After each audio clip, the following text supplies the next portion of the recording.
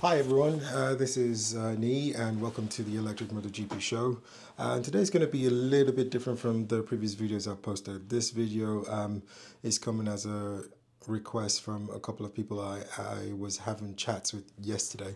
So basically, we were hanging out with mates yesterday and we were talking about electric cars.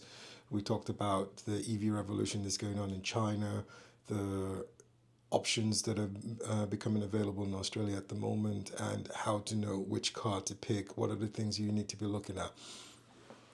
Now, this video is one that I should have made months back, and I was reluctant to do it for multiple reasons. One being the fact that I didn't want my bald head um, on YouTube and other social media platforms.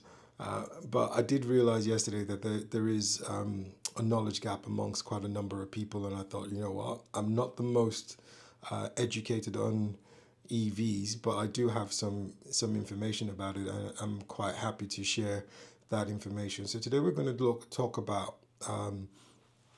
the things that you need to look at when you want to buy an EV. And we will then come down on batteries and then discuss batteries. Now, if you're looking at an EV, there are a few points that you need to have that you're going to checklist and tick the boxes with to say, look, this is what I'm looking for, and does this car fit my needs? The first thing in there is the price point.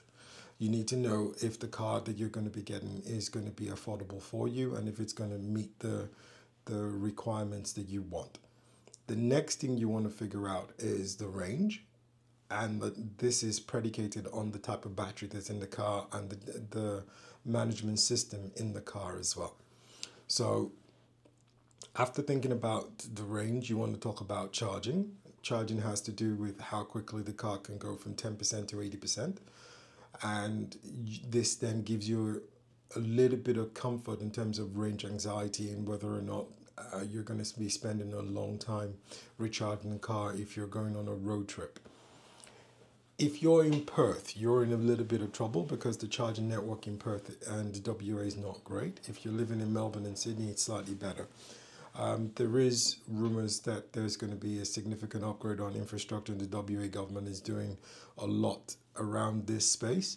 But whether that's going to be sufficient is only time will tell. And that's also going to be dependent on the adoption of EVs by multiple different groups of people.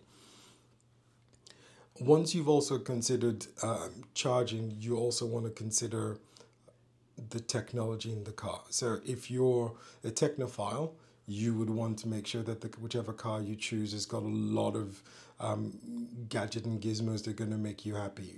But even if you're not a technophile, the ADAS system is one of the things that you want to look at and make sure that it's got all the safety features that are going to keep you comfortable and keep your family safe and keep you safe. For today, we're going to be talking about batteries, because once we've talked about batteries, it makes it easier for you to deal with almost everything else with regards to the car. Now, the major problem with EVs previously was the size of the batteries, the expense of the batteries, and the range as a consequence of the batteries themselves. And thankfully, there's been a bit of a revolution in the battery industry in the last 4 or 5 years, and that is moving at a rapid space. You're going to hear the terminology LFP, you're going to hear the terminology NMC, you're going to hear the terminology solid state battery, and I'm going to try and clarify this three for you today and briefly talk about charging as a consequence. Now, charging as a consequence, it's got to do with something called the architecture. And we're not going to go into a lot of detail on the architecture today. We're just going to go briefly into batteries, briefly into the architecture, and briefly into charging. And then subsequently, we can go into more details as we go along. So let's start with LFP. LFP is lithium iron phosphate. Okay. Now, this is a technology that was developed to counter the effect of cobalt in the EV battery space. Now, this was because the mining of cobalt is mostly done on the African continent and is done by a lot of young kids who are not adequately protected, digging into mines that are not safe. And there's been a lot of concern about child labor and child endangerment in the process of mining cobalt. So that's one part why NMC, which is nickel, manganese, cobalt. That's one part of the reasons why NMC's batteries are not as popular as they used to be. The other reason why they're not as popular is that they were also more flammable. They're not dangerous in the context of most of the things you find online telling you that EV batteries are very flammable. Actually, the petrol internal combustion engine is actually the most flammable. It's 80%, 80 to 80% more flammable than the EV batteries. The only problem with EV batteries is that it takes a lot longer time to extinguish the flames when it sets on fire. Now, there's been a lot of improvement in the battery management technology to make sure that the batteries themselves are more safer, and there's a lot that goes into trying to protect them from combusting in the first place. And that would segue to the LFP batteries in a moment. Now, the advantage the NMC battery has over the LFP battery is that it charges quicker, which means you can charge it very, very quickly using a DC fast charging cable. The other advantage of the NMC battery over the LFP battery is the energy density of the battery. Now, that's when things start to get complicated. But when I'm doing a more detailed analysis of the batteries for you, I will discuss in detail what the energy density means and the impact on your battery life. The disadvantage of the NMC battery is that it cycles through the life cycle of the battery much quicker. So therefore, if you have an NMC battery, you're looking at potentially needing to have a replacement battery within 7 to 10 years.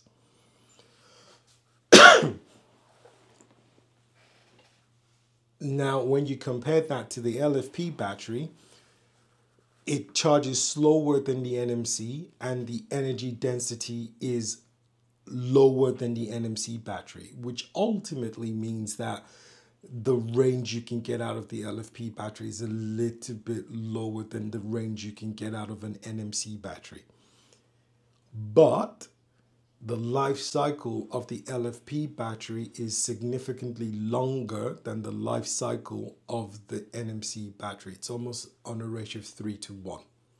So you're most likely going to get 6,000 to 9,000 cycles out of your LFP battery versus the 3,000 to 4,000 cycles that you'll get out of your NMC battery.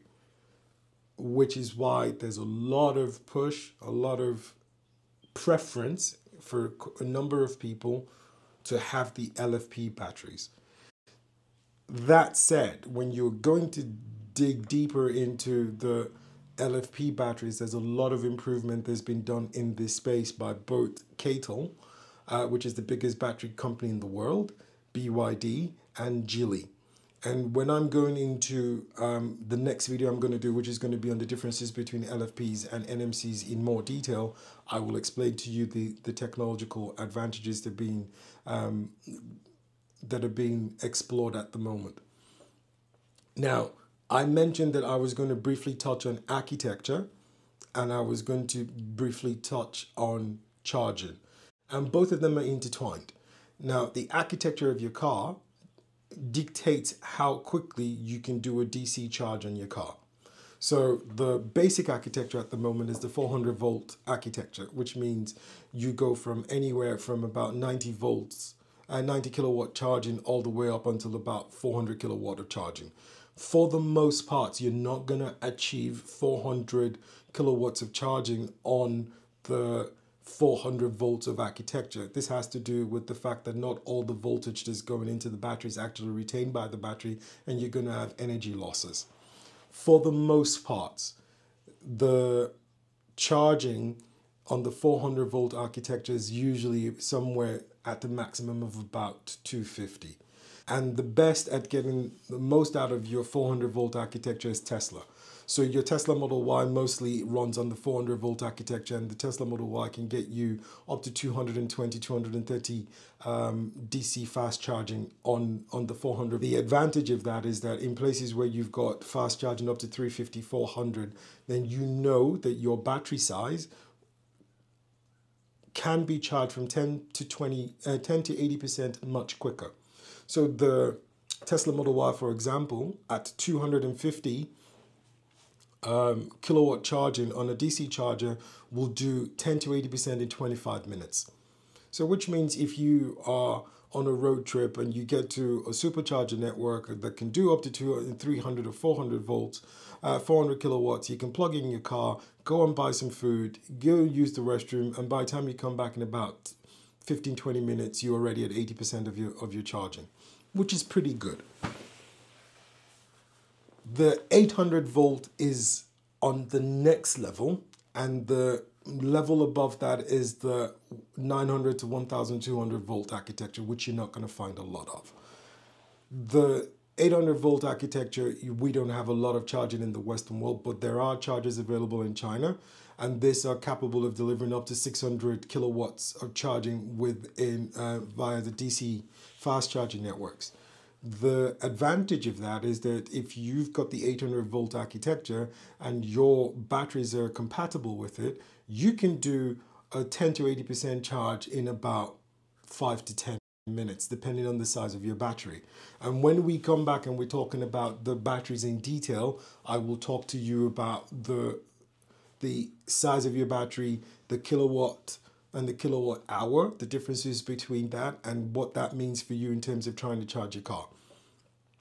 Now, finally, DC fast charging, which I said go in tandem. Tesla, for example, for its trucks, the trailers the semis that they're making, they're now actually capable of charging at 1,200 kilowatts on their charging networks, which means they can charge relatively very quickly. And the supercharging networks version 4 that's coming out at the moment is in the US is capable of supporting up to 500 to 600 kilowatt charge in DC. Now, imagine a scenario where you've got a 100 kilowatt battery and you've got something that's capable of doing 500 kilowatts charging, which means in literally about a fifth of an hour, which is roughly about 12 minutes, you can go from 10 to 80% or even less. So that tells you how much this space is changing over the future. So this is my brief summary of the things you need to look at in terms of trying to get yourself an EV. So we've done a brief touch through on batteries, on the architecture of the car, and on the DC fast charging. These are the things I would definitely tell you to look at primarily when you're trying to make up your mind what you want to buy. Now, the final bit of the jigsaw for you is that the bigger your battery, the better your range.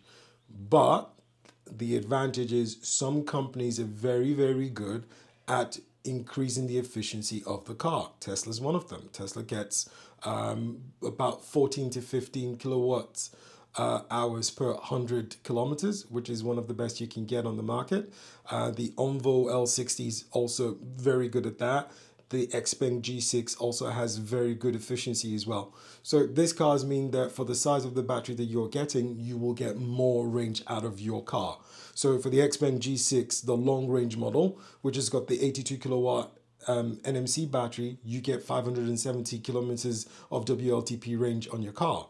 On the Tesla Model Y, on the long range model, you get 540 kilometers on WLTP range, and on the standard model you get 455 kilometers on the WLTP cycle as well. So the battery does impact. The standard Model Y has got a 60 kilowatt hour battery. The long range has got an 82 kilowatt hour battery. And it just lets you know that, look, there are options in here. So range anxiety is not one of those things that you need to be worried about in the context of if you're using it for a daily commute. Even if you've got a 60 kilowatt battery and you're able to use that and you're able to get a 400 kilometer range from your car, it means that on a single charge for the whole week, you can do all your movements around in your car. And if you're remembering to top it up every night when you come home, then you shouldn't have anything to worry about. So I'll see you on the next one. The next video I'm going to be doing, I'm going to be talking about the ADAS systems to look at the self-parking features that you want in your car, the features you want in the car that would encourage you to buy the car, and which cars are likely to give you the best bang for your buck. So until the next one, take care of yourself and I'll see you soon.